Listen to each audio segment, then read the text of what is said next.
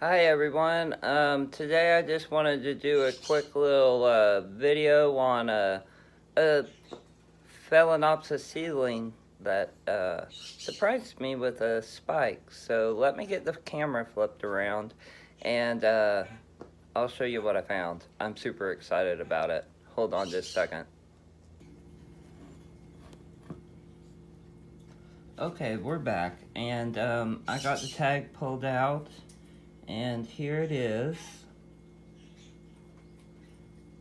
And then if we look at the back of it, it says I received this June 25th of 2020, and I repotted it on January 1st of 2021, and it has given me a flower spike already, and I am so excited about this.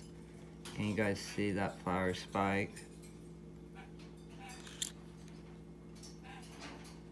This just makes me ecstatic. I've been waiting for this one.